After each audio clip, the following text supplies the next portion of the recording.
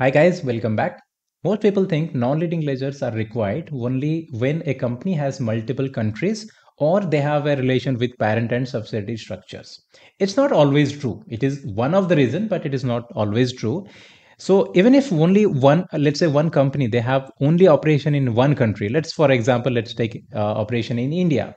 Still, in some situations, we need also non-leading ledgers along with our leading ledgers.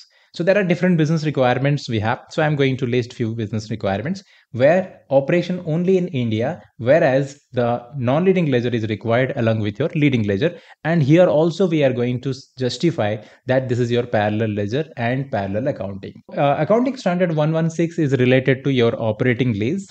Before this Indian accounting standard 116, like normally the normal process is, or we are going to follow the standard accounting principle. So in that case, you will find that the rent expenses, whatever we are going to book, so it will be always your P&L. That means we are going to record the transaction as rent expenses is going to debit and bank is going to credit, or it will be payable if it is outstanding.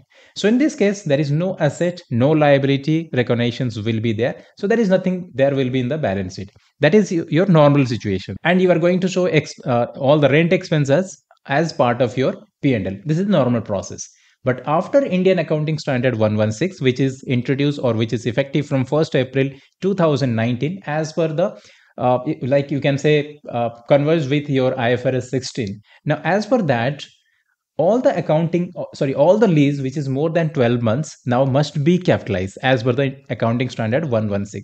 Now in this case, the right of use asset concept will be there. So that means lease liability will be there at the time of point of valuation. Now in P&L, instead of rent, depreciation on the right of use of asset we are going to take. So interest expense on the lease liability we are going to take. So as a result, now we are going to have higher asset and the liability, proportionate liability will be there in your balance sheet. In profit and loss, we are going to show depreciation plus interest instead of rent expense if you are going to follow this concept. Now again, for to manage both the things, we have to follow the non-leading ledger, or we are going to introduce here non-leading ledger. So if we'll summarize, in this case, there is no other country operation we have. We have only operation in India, but simultaneously we are going to follow the Indian accounting standard, plus we are also going to follow the Companies Act. So even if the company is only operating in India, still in this case, there is a need of two ledgers. One will be your primary ledger, that is leading ledger, along with that the non-leading ledgers. Because we have to manage our investors or consolidation point of view, Indian accounting standard we are going to follow. Simultaneously, we are also going to follow the Companies Act point of view. So we are going to follow one ledger, that is for Indian accounting standard. And if I will take the example of 116 accounting standard, where we are going to follow the rules which is, or the guidelines which is available as per the Indian accounting standard. So that we are going to link with our leading ledger, because we are going to standardize this accounting standard as per our IFRS. So this is in this case, we are going to use leading ledger. And whereas Companies Act point of view, local GAAP point of view, which is your Schedule 3 statutory filing point of view, or management reporting point of view, we are going to use non-leading ledger.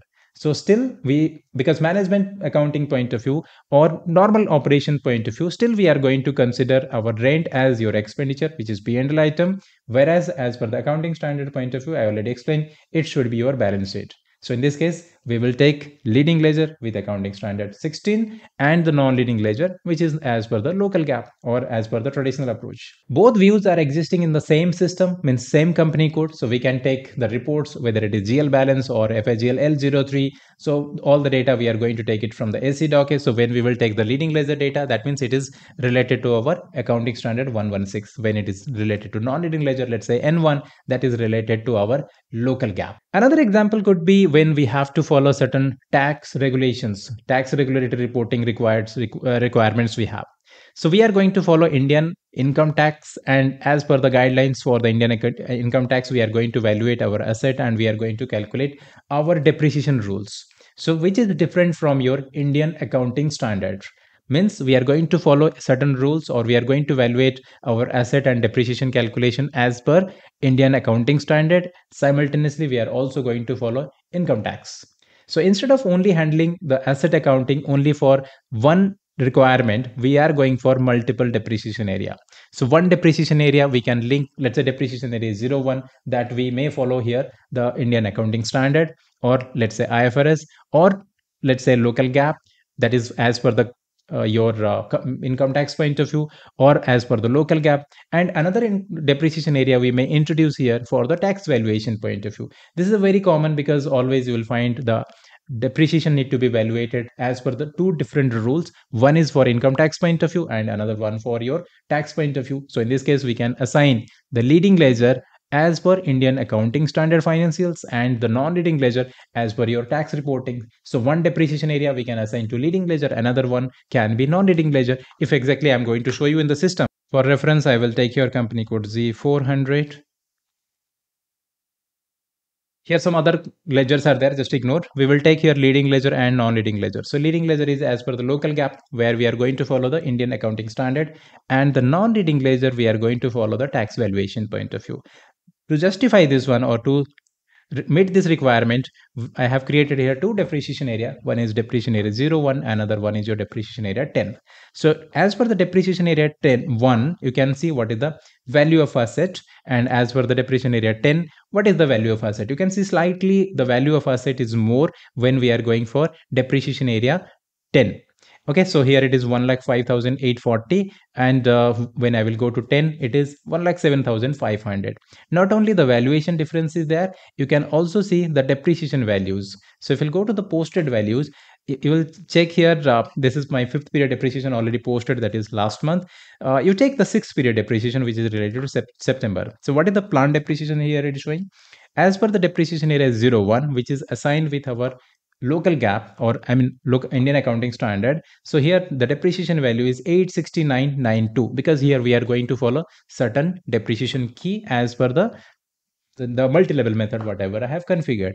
Simultaneously, if I will go for other depreciation area like depreciation area 10, which is linked with my tax valuation point of view, you can see asset value is 88356. Check again, it is 869.92. Here it is 8863.56. So both asset valuation as well as depreciation is different. So this could be another example where we in the same country, and this is only operation in one country only, still we need here the leading ledger as well as non-leading ledger to justify the parallel ledgers or parallel accounting. Next example is internal management, and for the bank convent point of view.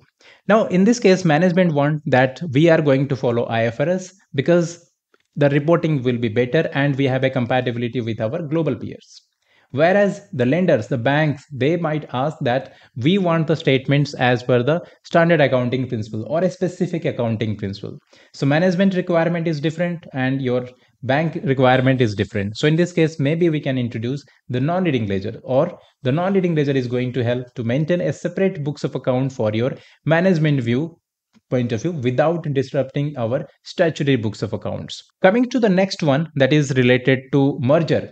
It is also very helpful in case of merger and acquisition. Now let's say a company is planning for FDI, or there is a possibility of acquisitions are there from one multinational company.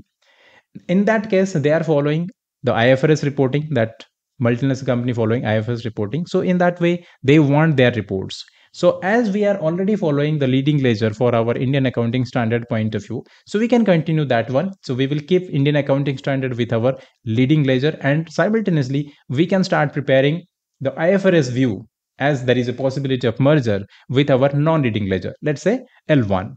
So when there is a requirement of parallel books of accounts we need to present, which is already available with our non-leading ledger. So in this case also non-leading ledgers can be applicable.